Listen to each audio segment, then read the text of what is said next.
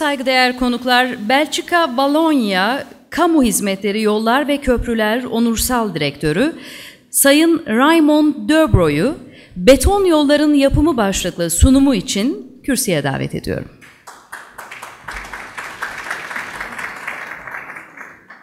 Okay. Good afternoon, ladies and gentlemen.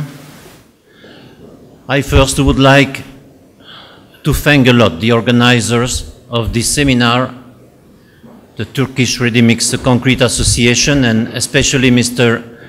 Akaki for inviting me to give you a presentation about the construction of concrete roads. I will try to share with you a part of the Belgian experience in this field, and also at the end to briefly speak about some international interesting practices. Be sure it's an honor and a pleasure to receive and to accept such an invitation. 5 points in the presentation. First, a short introduction. The design aspects with the two major types of concrete pavements. Construction practices, some particular issue related to design, construction, and concrete mix, and to end some conclusions. I come from Belgium, capital Brussels, a small country in Europe, but with a high density of population and an important road network. As you can see on the table, the concrete pavement is very present with its well-known advantages. Durability, low maintenance, provided, however, to be well designed and well built. Essentially two kinds of road pavement in concrete. The jointed plain concrete pavement, the main specification relate to the joints, doweled or not, but also, but more rarely, the steel reinforcement. The CRCP, the continuously reinforced concrete pavement, with a specification to control the cracking pattern. The first time, the GPCP, or concrete slabs. This type of pavement consists of successive slabs whose length is limited to about 25 times the slab thickness. The movements as a result of fluctuation in temperature and humidity are concentrated in the joints. And normally these joints are sealed to prevent the water from penetrating the road structure.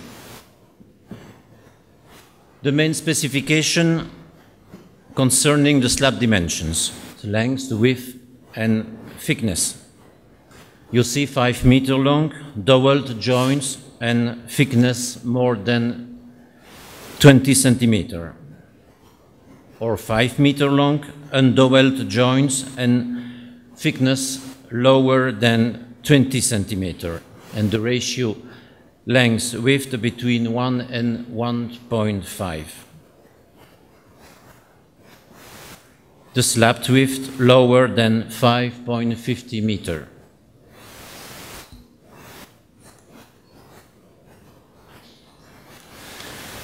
Crack inducers, which extend to the depth of 1/3 of the slab thickness, are executed to avoid uncontrolled cracking, wide cracking of the concrete by shrinkage.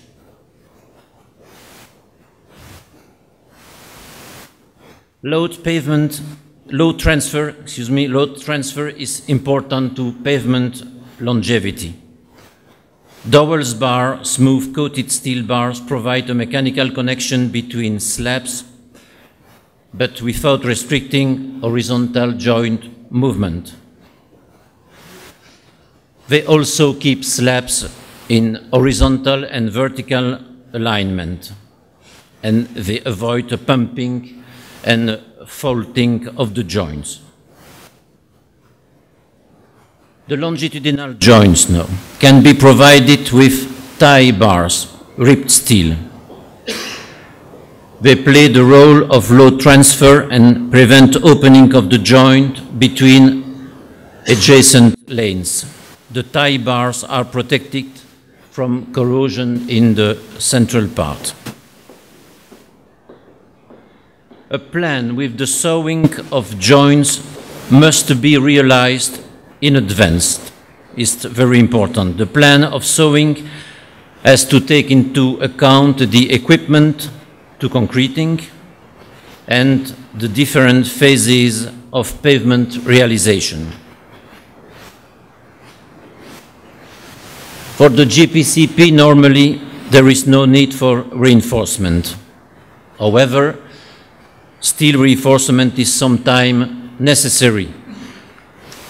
In the upper part of the concrete, 1/3 of the thickness to control the cracks, and the steel is interrupted at each joint.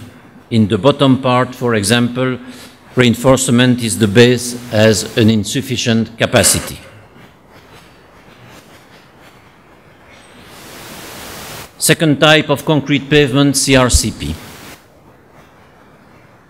CRC pavements are characterized by the absence of transverse joints and are equipped with longitudinal steel reinforcement, place of transverse reinforcement with anchor bar in already laid concrete. The diameter of the reinforcing bars is calculated in such a way that cracking can be controlled and that the cracks are uniformly distributed, spacing 1 to 3 meters, and remaining very small, less than 1.5 millimeters.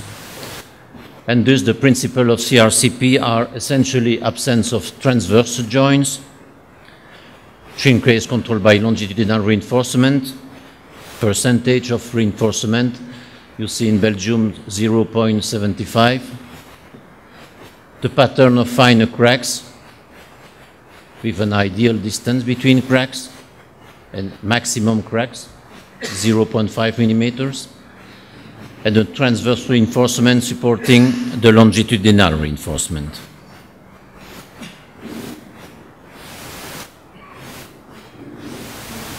You see the longitudinal steel, bars diameter 20 millimeters, space at 17 or 18 millimeters, 117, excuse me, millimeters in millimeters. The transverse reinforcement, the bars are placed at an angle of 60 degrees to the longitudinal steel, because when placed at a right angle, it is expected that the bars could be crack-inducing and could then influence the crack pattern.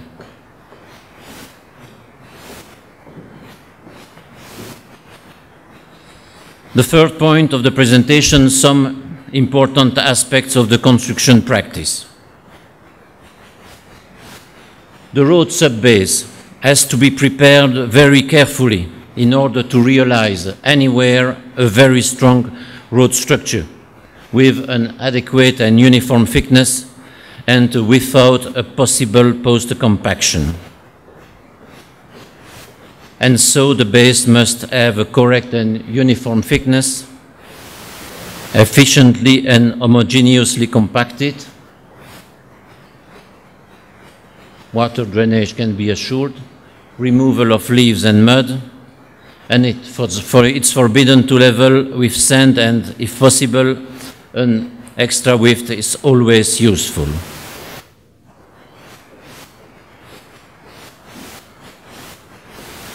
The role of the asphalt layer or sandwich layer above the lean concrete foundation is first of all in waterproofing and protecting the lean concrete from erosion. Also, enhancing the adhesions between the CRC and the base layer. Indeed, better distribution of tensile stresses in the CRC is achieved with the virtual disappearance of tensile stresses. With an asphalt layer on the base, the steel reinforcement can also be placed in a very good condition at the right level. The concrete mixing plant must have a sufficient capacity in order to be able to continuously supply concrete to the paving machines. The mixed constituents and admixtures have to be dosed very accurately. The number of aggregate feed bins has to equal at least the number of different aggregate fractions. The equipment for loading the materials shall be in good condition and shall have sufficient capacity to be able to continuously feed the bins. Furthermore, it is useful and even essential to have a good communication system between the concrete mixing plant and the construction site in order to coordinate the batching and the paving operation. Sufficient trucks of high capacity must be available to continuously supply the paving machines. The number of trucks depends on the yield at the construction site, the loading capacity of the trucks, and the cycle time. Usually, the specification prescribes that the concrete has to be transported in dump trucks, as paving concrete consists of a relatively dry mix having a consistency that makes transport and unloading in truck mixers difficult. Furthermore, dump trucks can discharge the concrete faster. And the specification prescribed to cover the dump trucks to prevent the changes of the water content or changes in the temperature of the concrete during the transport. For small works and urban areas, the use of truck mixers is increasingly accepted because under these circumstances, an admixture, for example, super plastifier, can be mixed in just before discharging the concrete.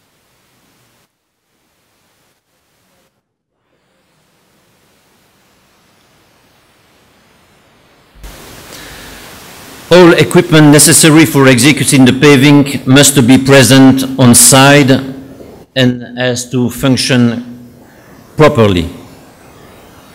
This concerns primarily manual needle vibrators and vibrating screed, equipment for floating the concrete surface, for applying the curing compound, for sewing the joints, etc.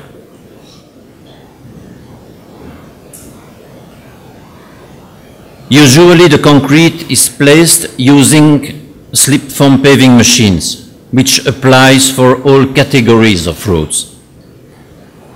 However, the technique of manually placing the concrete using forms is still applied in certain cases, such as for the construction of roundabouts with a small diameter at intersections, for repair work, or when the execution conditions are such that slip foam paver cannot be utilized.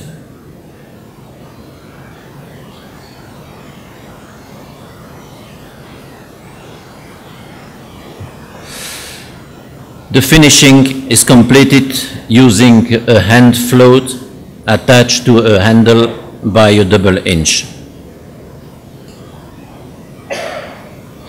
The second way to concreting with a slip foam paver. In addition to a slip foam paver, it is essential to have the following equipment available on the construction site. One or more manual needle vibrators to compact the concrete along the transverse or longitudinal construction joints, and a light form section and attachment stakes to support or to form the concrete if necessary. And a gang board just behind the profile pan from which, if necessary, finishing corrections can be made.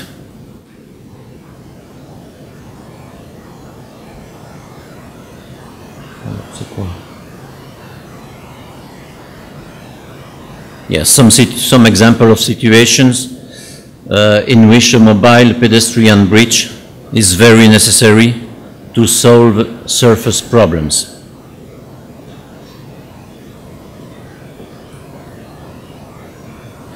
The quality of the runways for the tracks of the paving equipment is undoubtedly one of the most important factors that contribute to the realization of a smooth pavement surface.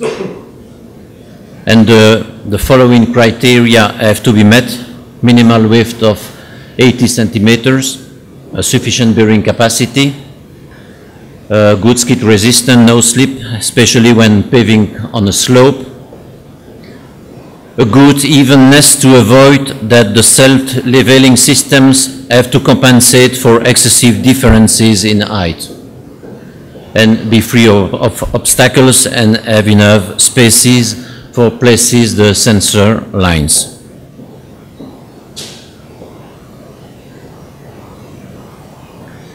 Placing guide wires, the following recommendations apply: a sufficient lateral stability, and especially if the road structure is located on an embankment. Only use the stakes with adjustable arm, maximum spaces of 7 meters between the line support stakes. Avoid deformation in the profile of the pavement surface by adjusting the tension in the string line in such a way that the line is sagging as little as possible, and take care of temperature fluctuation, and permanently check the setting of the string lines.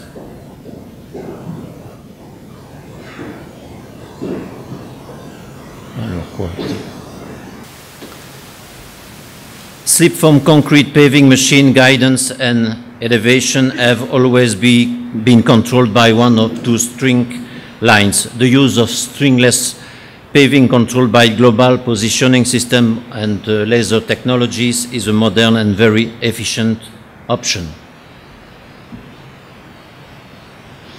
Mr. Raymond, thanks for your presentation. I have a question.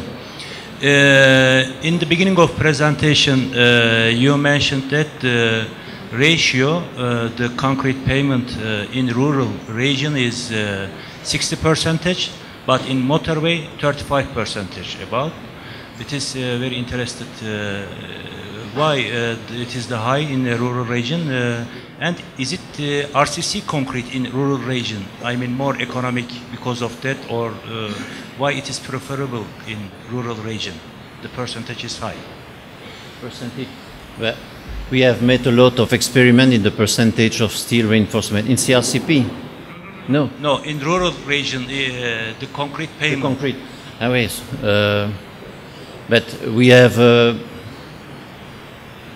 I think, the 2 or 3 cemeteries in Belgium. We have quarries, and I think in the beginning of the construction of highways, the ministry, the government has decided to have a part for the asphalt industry, to have a part for the cement industry, to have the progress of the economy in the construction. Okay. Yes, yes. Thank you.